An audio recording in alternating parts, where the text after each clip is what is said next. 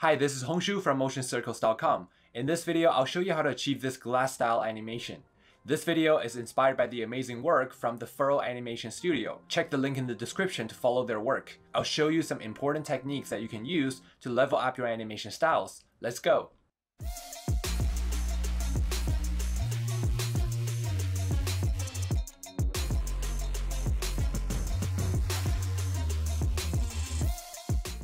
First, we need to create the basic animation before we can stylize it, so let's get started on that. Create a new composition that's 1080 by 1080. Background color can be black. Call it main comp. Let's make a square that's 300 pixels by 300 pixels. Move it to the center of the composition, then create a circle that's 300 pixels as well. Duplicate the circle, position the two circles on the top and bottom of the square. Then duplicate the two circles again, position them into the left and right side of the square. Then we need just one last circle, make it 50 pixels in size. This small circle will be our gradient aura orb in the center. Now let's add some animation. For the square, let's animate the rotation. Add keyframes on rotation. It will rotate 90 degrees every 30 frames. Adjust the graph editor so the animation is smoother. We'll rotate it 4 times for one full round of rotation. Next, for the top and bottom circles, it will move in position, go top and bottom while the square is rotating. So just add keyframes on the position property of the top circles first. In 15 frames, move away from the square. Then another 15 frames comes back down. Adjust the graph editor so it will be smoother. Apply the same animation to the bottom circle. Then for the side circles, let's move the right one to the left using position property. Adjust the graphs. Also animate the scale property so the circle becomes bigger once it's in front of the square to give it an illusion that it's moving in 3D space. Do the same animation for the left circle and animate it to the right. But this time, we don't need the scale change. I want the left circle to go behind the square so it won't show up when changing position. Now I need to cut the left and right circles animation, duplicate them 3 times, keep my right circle always on top of my square and the left circle always behind the square so these layers can form a continuous loop. And this is what the final animation looks like. Now that we have the animation set up, we can start exploring how to stylize the scene and add some gradient to the animation. We'll first work on the gradient texture of the square in the center. Let's create a new composition called square texture. Put in a pale magenta solid background. Draw another rounded square. Make it dark blue. Animate rotation property so the square turns like this. Duplicate the blue square, make it smaller, and change it to black. Now add adjustment layer.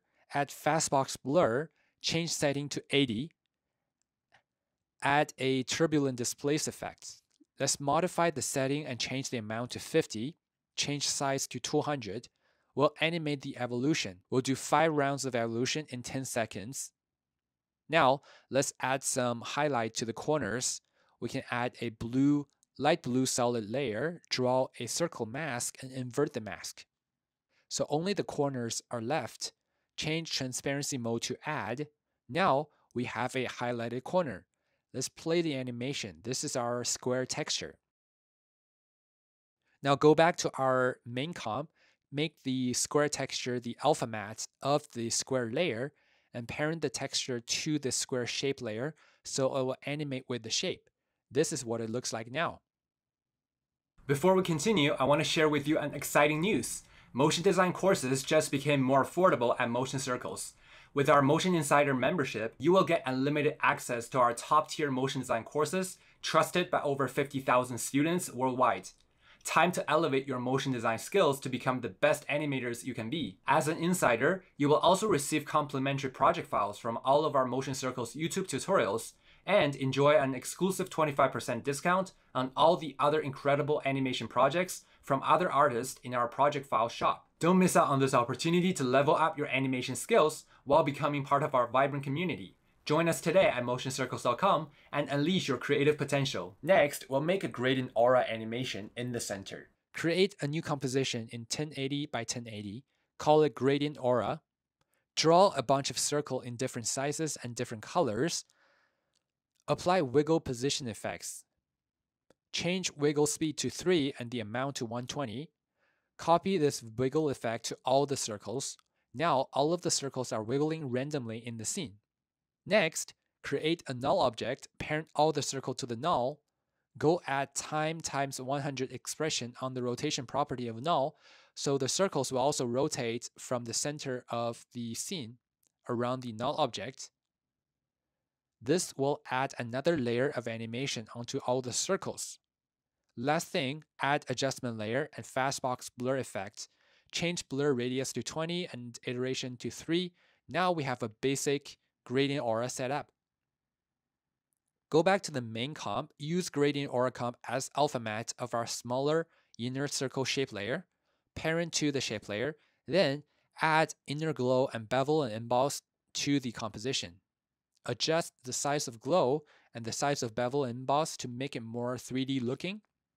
Last thing, add curves effect to the comp to drag the brightness lower, and then finish it with a deep glow effect with some fancy glows. This is what it looks like. Our gradient aura orb.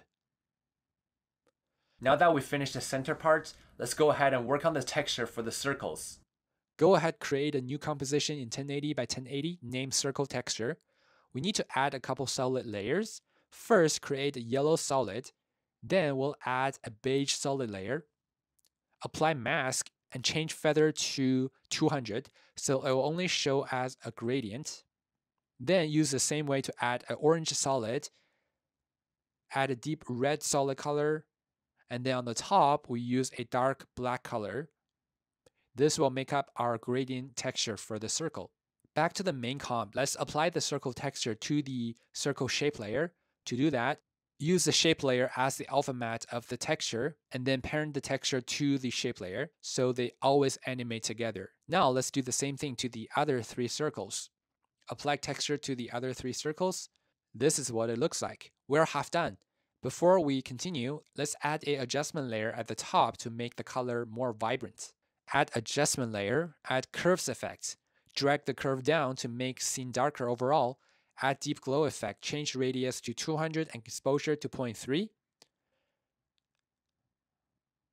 Add hue saturation effect. Change the master saturation to a higher number, maybe 25, to make it more vibrant. Now the colors are looking better. Lastly, we can add some noise to give the scene some texture. Let's add a noise HLS effects. Change noise to grain, lightness to 10%. It's very subtle, but you can see the before and after of the noise effect. Looking great. Now we just need to apply the same circle texture to the other circles on the left and right to complete the loop. Now the final thing we need is to work on the glass effect when the circle is overlapping on top of the square. Right now it doesn't have the see-through effect. To do that, let's duplicate the circle texture. Make this bottom composition an adjustment layer by clicking on this adjustment layer icon. Now let's add fastbox blur on this new adjustment layer. Change radius to 5. Next, we need to change the top circle texture blending mode to screen. You can see we're able to see through the circle as a glass with some blurred square in the back. That's great.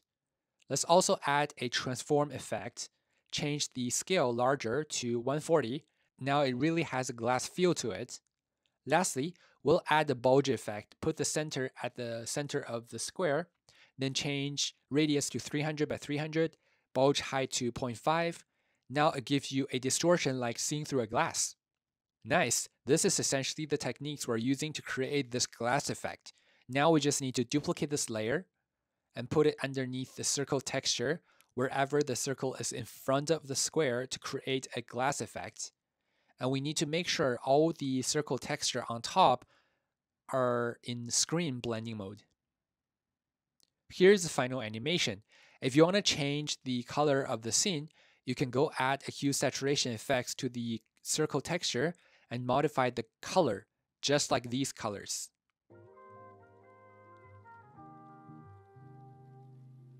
There you have it. Thanks for watching this video. Make sure to hit the like button and subscribe to our channel. Don't forget to check out our project file shop for many amazing After Effects project files to improve your skills. You can also join our exclusive Discord community to hang out with other motion designers. If you're serious about improving your animation skills and become a professional, check out our Motion Insider membership at motioncircles.com to access our beginner animation courses trusted by 50,000 plus students worldwide. It is the easiest and fastest way to level up your skills and become a professional animator. That's it for now. I'll see you in the next video.